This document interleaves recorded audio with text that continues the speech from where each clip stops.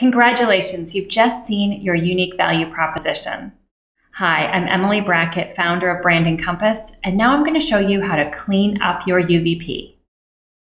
Your unique value proposition, or UVP, is made up of 4 sets of words that you developed while using the Branding Compass workbook. These include a description of your ideal customer, the description of your product or service, your core benefits, and of course the name of your business. When you see your UVP as a sentence, you may find that it is repetitive or it has a bit of poor grammar, but hopefully you are close to a finished statement.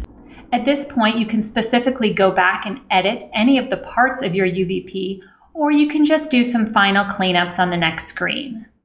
If you want to go back and work on your ideal customer, product description, or benefits, choose that option from the list, click Next, and you'll be brought back to the area of the workbook where you can refine your answer.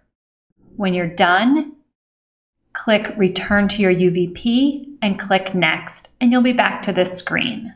Remember when you come back here to change your answer so you can make more edits, and eventually you're going to want to select I'm done.